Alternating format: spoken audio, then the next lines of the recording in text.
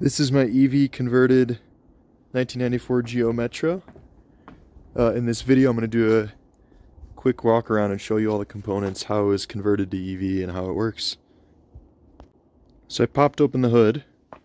Obviously it looks a little different than the stock Geo Metro. This here is half the battery pack. It's 14 Nissan Leaf Gen 2 cells in series. So theoretically it's like a 120 volt, 120 amp hour pack. It's like 13, 14 kilowatt hours.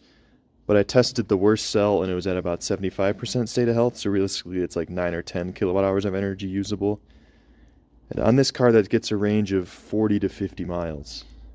It's still manual, so that's the manual transmission there. And this is the motor, and then there's a coupler to attach the motor to the manual transmission input shaft. And it still has the clutch. So on this motor you can see it says this is an AC 31 motor. So its peak horsepower is 35, and it says continuous horsepower is 10. That's very underrated. I drive this on the highway quite often, pulling 15 to 20 kilowatts, which is like 25 to 30 horsepower continuous and 30 miles on end, and it does not heat up. This motor is kind of meant for like performance golf carts, but it works well on this very light car. Here's some switches and relays in here. This is the main contactor, so when I turn the key, if everything's alright with temperature and battery voltage, it closes this, which then sends power to the motor and we're good to go. Also, this is the controller. It converts the DC battery voltage to AC so that the motor can spin. It's an AC motor. And this controller is a Curtis 1238 7501. It says it takes 84 to 96 volts. It actually takes like 120 volts max, which is what this pack is set up for, in a 550 amp current. So the controller can handle a lot more than the motor can. The motor is the limiting factor on this build. And the cells can also output a lot more than the motor can take. And then here I've got the original 12 volt battery. It's not turning a starter anymore, so it could be a lot smaller, but it still works. So obviously if you wanted to shave weight, you could use a much smaller battery, but this was free since it was already here, so that's what's used here.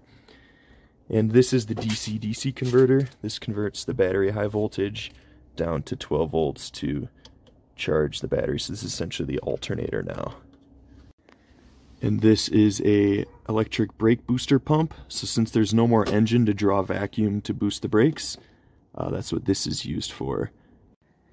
And if you look down in there is the vacuum chamber for this booster. This is just a battery cutoff switch to lower the voltage for safety when you're working on it. In terms of cooling, it's all air cooled. Gen 2 Nissan Leaf cells can go up to like 52°C. They can also be charged below freezing. They're one of the few cells that can do that. And then it's air cooled here.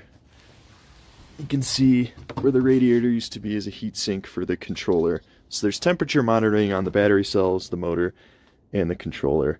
And even on the hottest days in summer, when I'm driving 65 miles an hour for 15 miles, nothing gets too hot.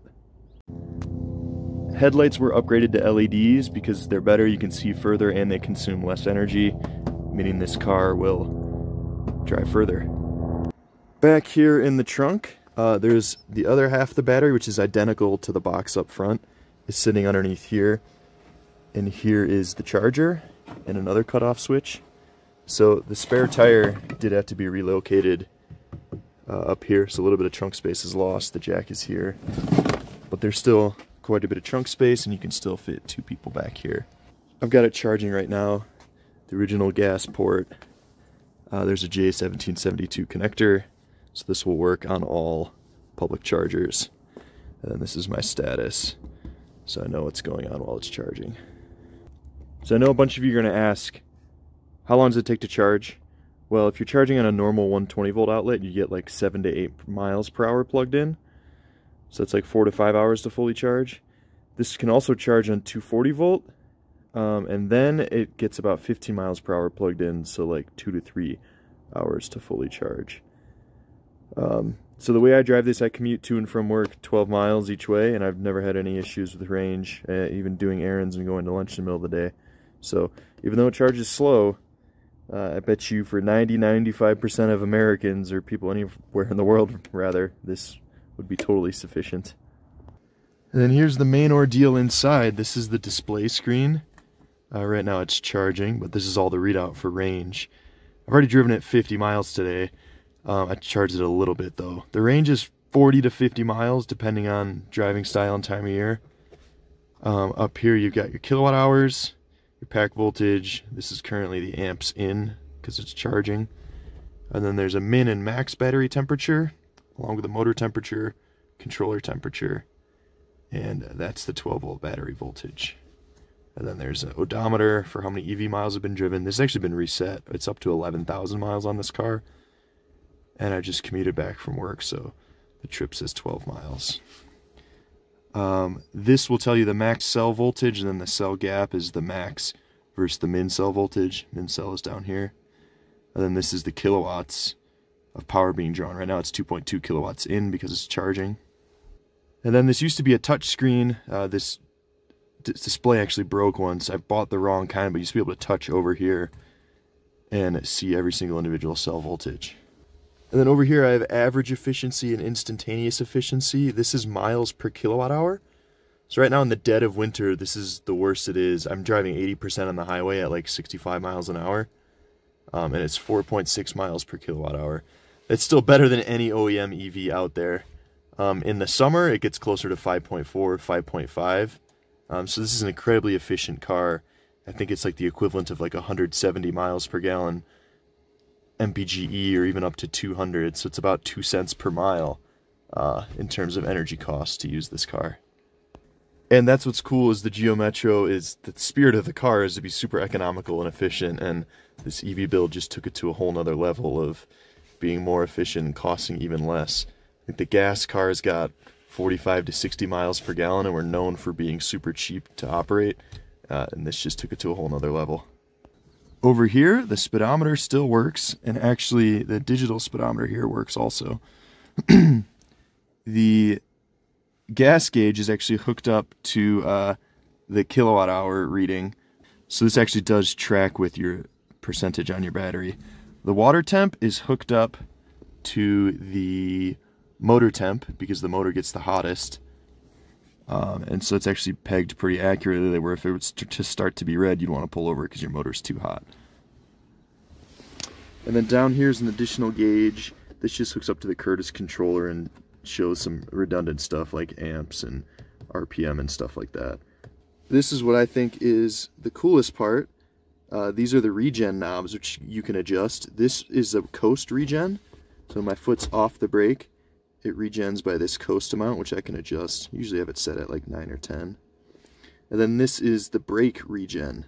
So as I step on the pedal, it gives additional regen. So with the brake regen and the normal brakes, this car has much better braking performance than the stock gas version did. This button's for turning the controller on and off. This button's for turning this screen on and off. And then this button, if I have it pushed in like I do now, it'll charge up to 100%. If I have it out, it'll charge up to 80%. So on the days I know I'm driving further, I push it all the way in to get more charge. This toggle switch here controls like a 2 or 3 kilowatt heating element. And because it's like a resistance ceramic heater, if you flip this on, you do want the fan to be on full blast, because otherwise you'll just have it getting really hot there, and the air helps move it so that nothing could get melted by that heating element. And the coolest part is it's still manual, shifts through all the gears. It does have quite a bit more torque than the stock gas version did. I'll probably do another video of it on the road of a 0 to 60, and that's my favorite thing about this is it's like a golf cart. You get to rip gears around town and it's instant torque. It's pretty fun. This radio works. It's not the greatest because there's some electronic interference. Also, it's like 30-year-old cars never have great radios. There is no AC. This stock car never had AC. And then other than that, it's pretty much everything runs off the original wiring, lights and stuff like that. So another cool thing is now that this is a 94, it's 30 years old, which means it qualifies that it could have classic plates, meaning the registration drops from like $250 a year down to $30 a year. And also because it's an EV, it can park for free anywhere in Salt Lake City. So that's the quick overview video. If there's anything you have questions on that I didn't explain, leave a comment and I'll answer it the best I can. And I'll probably put out another video showing the weight of this versus stock, the 0 to 60 acceleration and stuff like that, so stay tuned for that.